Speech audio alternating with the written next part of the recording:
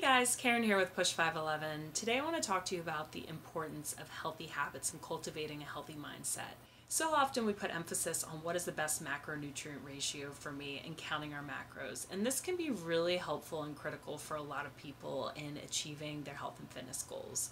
But if you don't have overall healthy habits and a healthy mindset in place first, following along with those finer details is going to be really difficult to do over a long period of time. Nothing is more frustrating than getting caught up in a yo-yo cycle when it comes to nutrition.